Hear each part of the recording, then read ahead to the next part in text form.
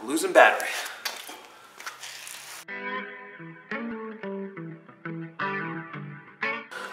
Alright, so we are in the shop, it is nighttime, and let's discuss this rust problem that the S14 has. So basically the driver's side front strut tower of the S14 is completely rusted out, no way to fix it. Like, well, you could fix it with sheet metal and stuff, it would just be very difficult. The passenger side one is good structurally, it's pretty much in good shape. It just has a few little rust patches, so those have to get fixed. And I have the items here to fix them. I did purchase them with the vehicle. The gentleman had it because he planned on fixing it. So this is the driver's side strut tower. It is not in perfect condition. It is in good enough condition, much better condition than the one in the car. So I will do that. And then this is the passenger side one.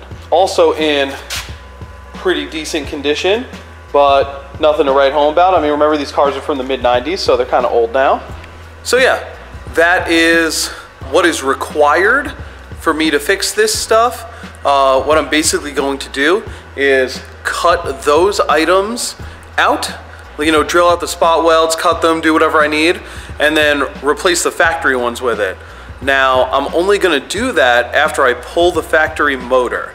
So let's take a quick second and talk about motors.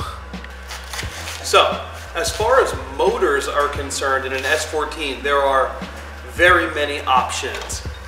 What's in the car right now is the factory dual cam KA24. Now, the KA24 it's an okay motor, especially once you turbocharge them and stuff like that. But honestly, don't want to run it. Don't like it, want something cooler. It is an automatic car, so even if I were to run the KA24, I would do a manual conversion, of course, but I'm not going to run a KA. I'm not interested. It's no fun to me. The next possible swap would be an SR20, and SR20s are good.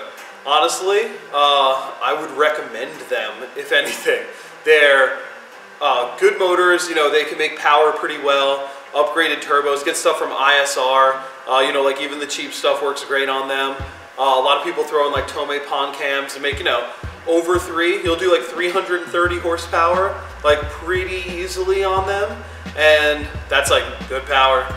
And they're economical. An SR20 is cheap to swap in. Like, you gotta love that. It fits, it belongs in the car. It just fits in. You dump it in, it's perfect. It works fine. The next possibility is an RB, like RB20, RB25, not RB26. They're insanely expensive, like no way. But, you know, maybe an RB25, something like that. But to be quite honest, I don't like RB25s. I think they make a great sound. They certainly can make power.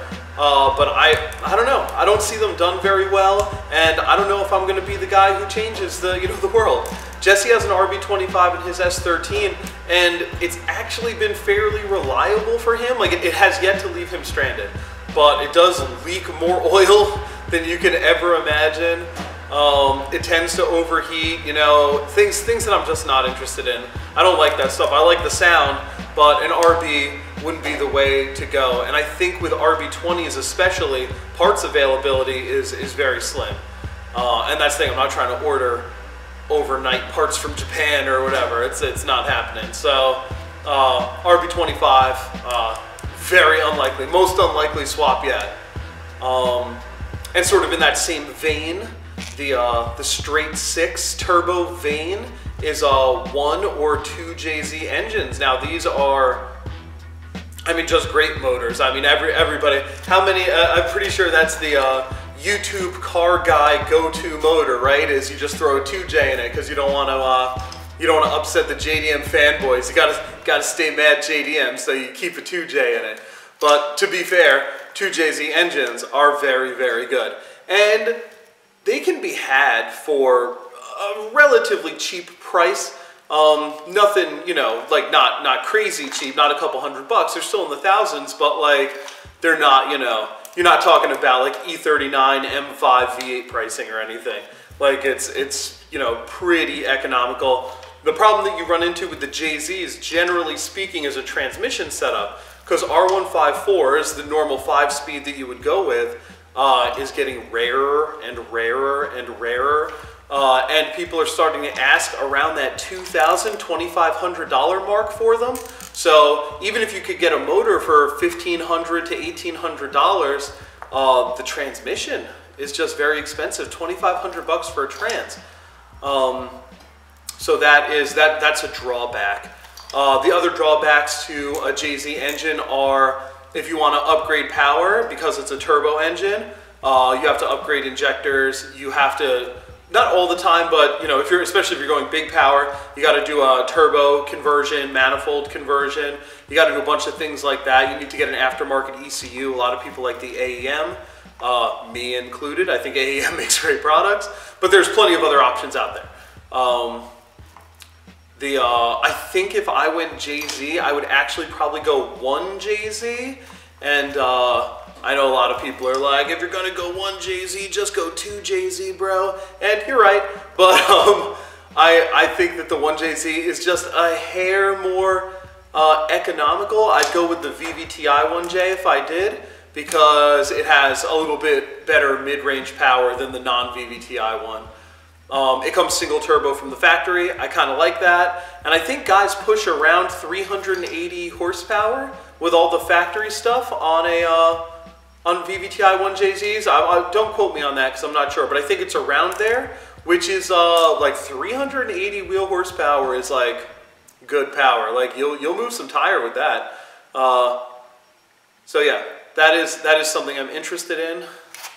I have returned. So back onto JZs. Yeah, 1 JZ. I like it. Parts availability for the JZ is not so bad. We have them in the US domestic market. In Supras, of course, is known to have the 2Js, but we also had naturally aspirated 2Js and a bunch of Lexuses. Lexuses? Lexi? Whatever the plural for a Lexus is.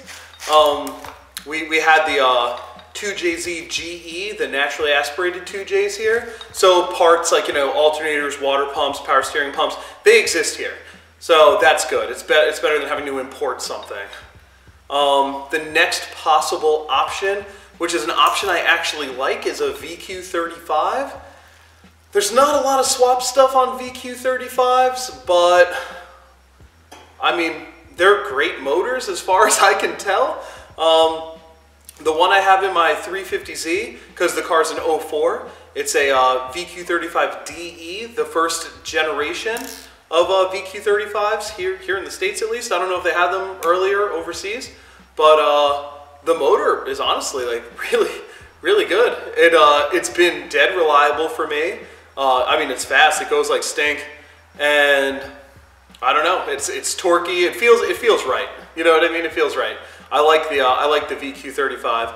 It has a lot of aftermarket support, but there is a barrier there. It's one of those motors where if you want to do a lot of power, you have to build it.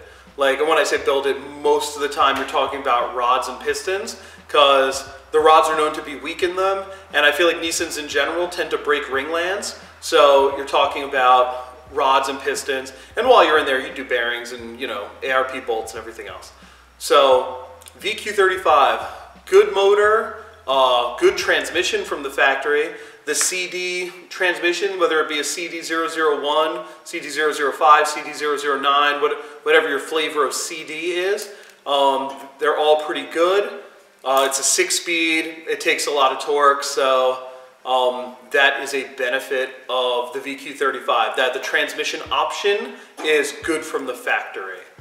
Now, another motor like that, the last possible option is a Chevy LS1 or anything in the Generation 3 small block Chevy family, which are LS variants. So that could be anything from the actual LS, like an LS1 or an LS2. LS3 is Gen 4. Or, you know, the truck motors, LM7, LQ4, LQ9.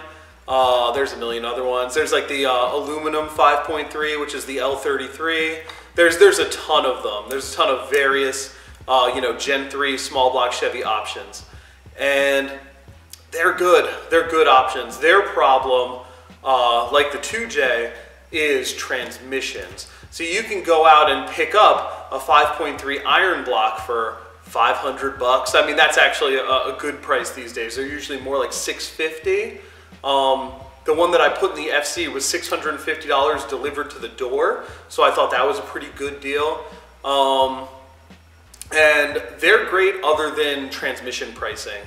T56s used to go for anywhere between $1,300 and $1,500. They were pretty stuffed in there, but now T56s are getting incredibly expensive. They're about $2,000, $2,500. If you find one for under $2,000, it would be a miracle. What a T56 is the 6-speed that came in, well, it came in everything, but the one that we're talking about is an F-body T56, which means it was a T56 that came in a 1998 to 2002 Chevy Camaro or Firebird with the 5.7 liter V8. Now they do have T56s and things like Cadillac CTS-Vs. I think Pontiac G8s might have had them. Pontiac GTOs had them. Even Corvettes have them. They're just mounted in the rear of the car. So a T56 is actually a super common transmission, but they're very expensive, very sought after. They're getting so expensive that it's almost worth just getting a built transmission from somewhere. Like you're not spending that much more money for a dog box these days. I've seen T56s as expensive as $3,500, and that's like laughable. So the LS motors are good. They have tons of parts availability. If there's something broken, you can get a new part from AutoZone today or some parts store today. So that's like a very good option, but the transmission kills you. So all of these motors have their pluses and drawbacks. They're economical, but then they're limited on power. They have great transmission options, but then it's really hard to get motor upgrades for them or upgrade the motor very far. If it's got a good, reliable motor, then, you got no transmission, or the transmission is going to cost you 3 times more than the motor.